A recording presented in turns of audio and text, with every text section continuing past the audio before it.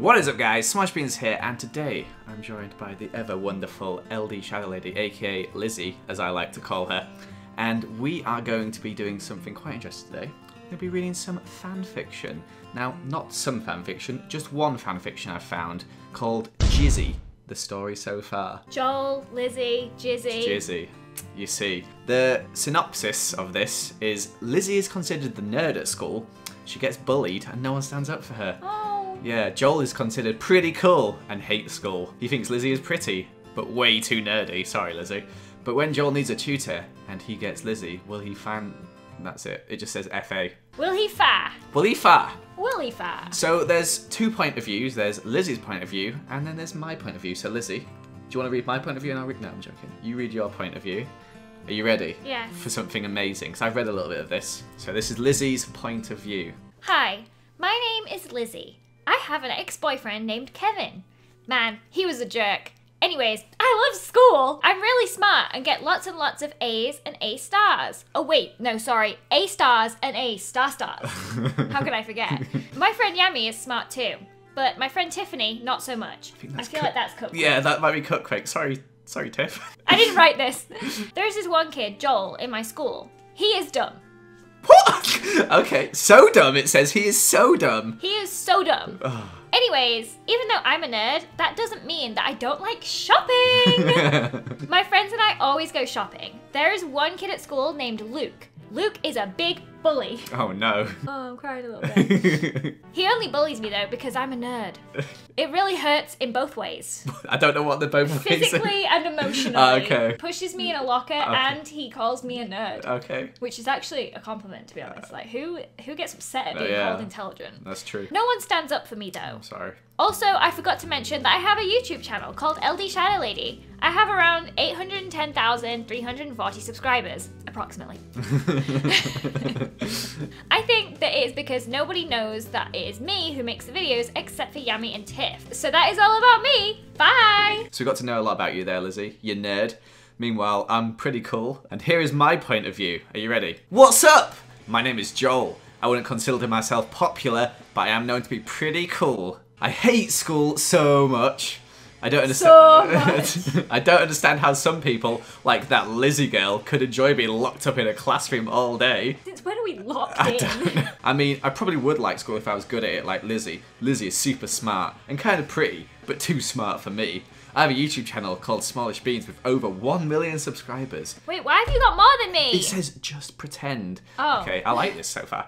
I have this one sort of friend named Luke, the bully. By sorta, I mean he's pretty mean to a lot of people and bullies Lizzie. Yeah, bully! Woo! I want to stand up for her, but I'm afraid that he will hate me. I have a girlfriend named Mackenzie. Okay. She is beautiful, but I'm thinking about breaking up with her.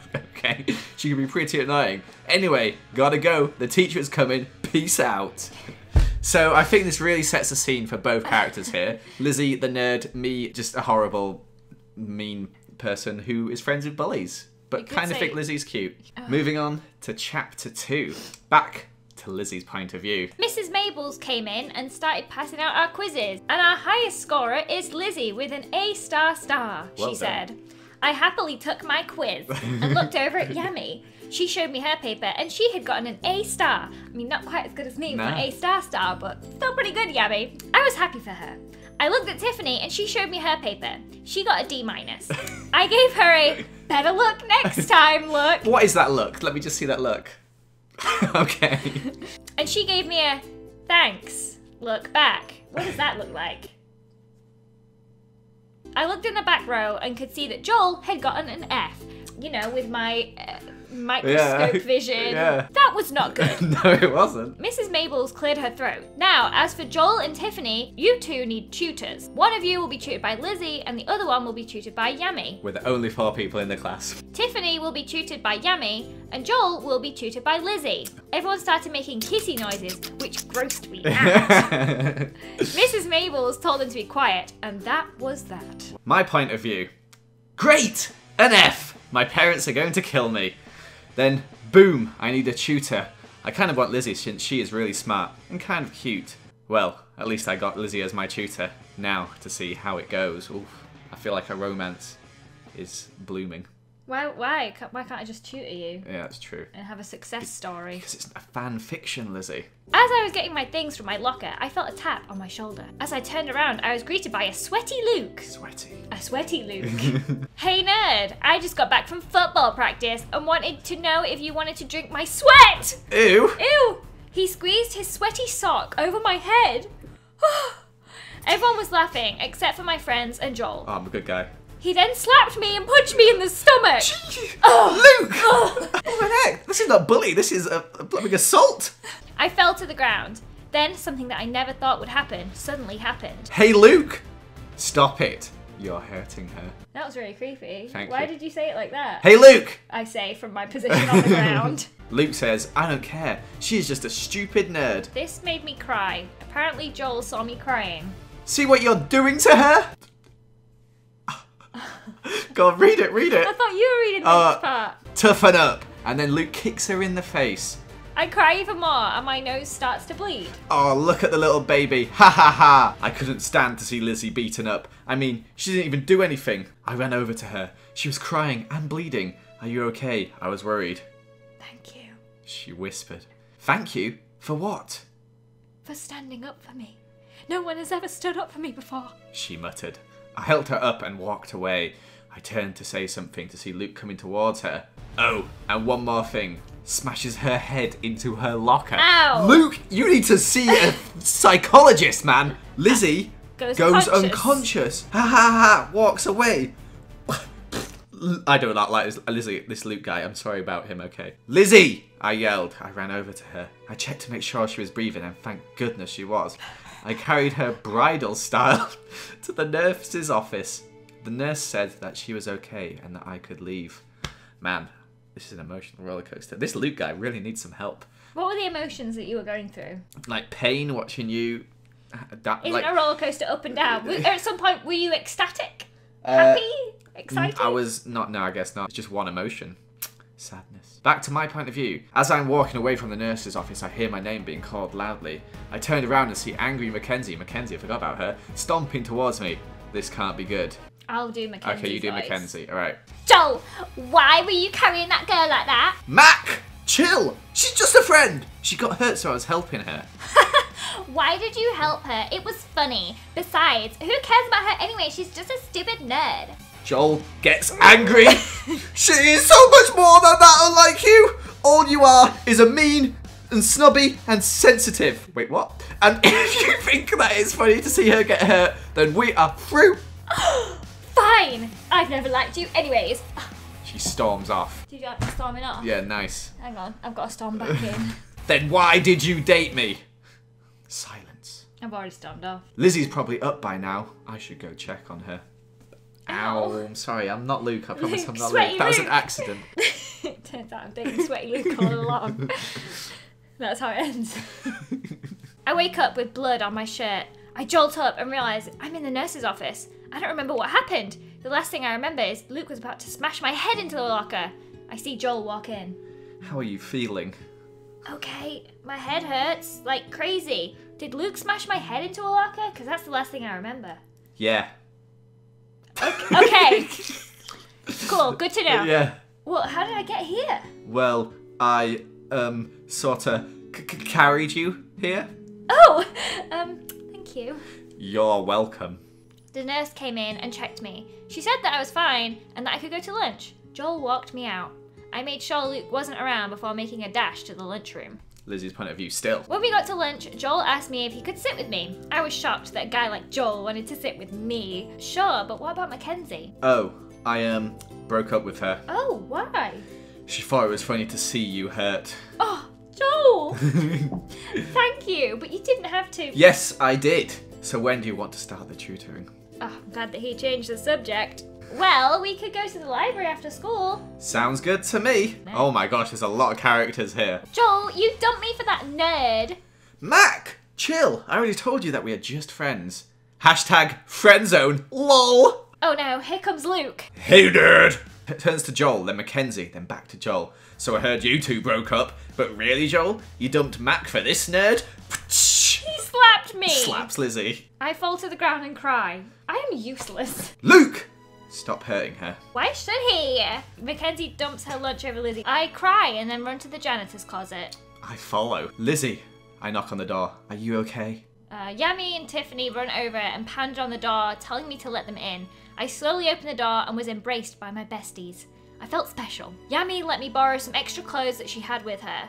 I changed in a stall. When I came out, they took a paper towel, wet it, and cleaned the food out of my hair. Then Tiff braided my hair into a fishtail. They walked me to class and then walked me home just in case Mackenzie and Luke were around. I'm proud to call them my friends. Wow, they are some good friends. I know. That was cute. That was a cute moment. I just disappeared though. What happened to me? I was by that door and I'm gone. You were waiting by the wrong door. Later, Lizzie and I went to the library. She was asking me all sort of questions that I didn't know the answers to. What is the square root of 64? A circle? This made her giggle. Her giggles are so cute. After a few more hours of seeing her adorable face torture me with math, language arts, blah blah blah, and etc. You asked me to tutor you, Yeah, I'm not torturing you. I asked her if she wanted to go out for pizza when we were done. I waited for her to reject me, but surprisingly, she said yes. I was so happy. I dropped her off at her house so she could change. She came out and looked adorable. Her brown hair, she'll dye it pink later in the story, was down hiding behind the rims of her glasses. Oh, you wear glasses now. Oh wait, I've got some glasses. Oh my gosh, they are proper good glasses. I'm gonna do the rest of the story like this. Okay. She had on a white lace shirt and a black skirt.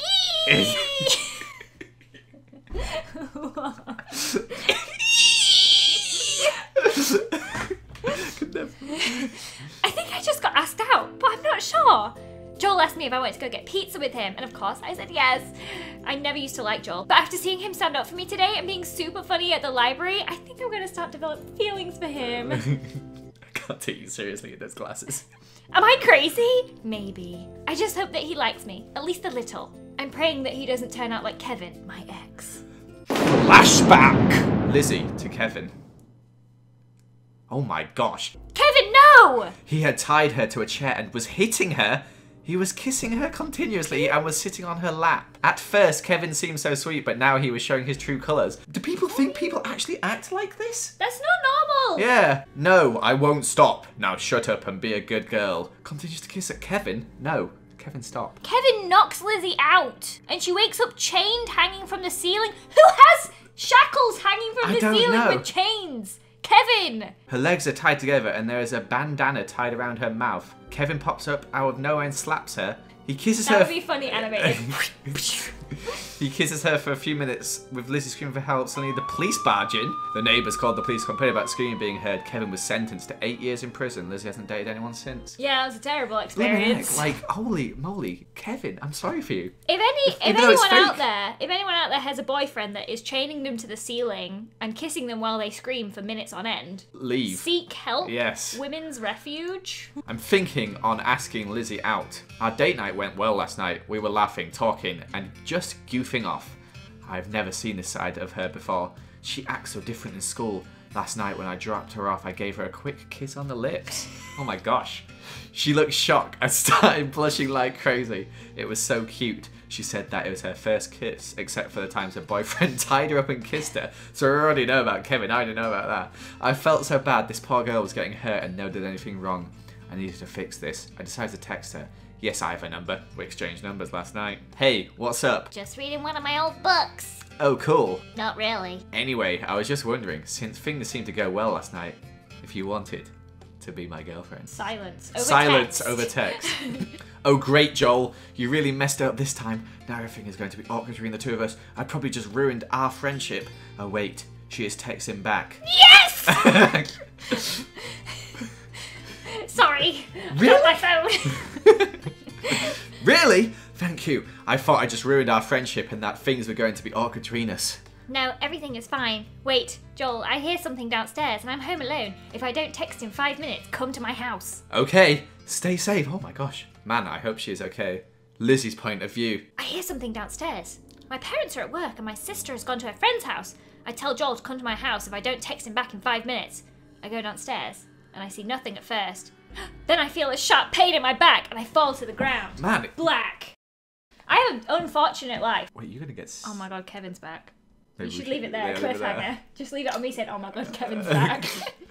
So, we're going to leave it there, guys. Maybe we'll record the second half of the story another time, but We're going to leave it on a cliffhanger. Thank you to whoever wrote this, Yandere Unicorn on Wattpad. Hilarious, very, very enjoyable. I don't think it was meant to be hilarious. Kevin, oh, not hilarious, Kevin and Luke, people don't act like that. Some people do. Yeah, some people do, but please stop abusing us in story form. Or just Lizzie, I'm fine. You're just getting beat up and your house is invaded. I should take some self-defense classes, honestly. Yeah, sounds like it. But thank you so much for watching this video. I hope you did enjoy us reacting to this fan fiction. And yeah, have you got anything else to say? No. Goodbye. Fade to black like the story.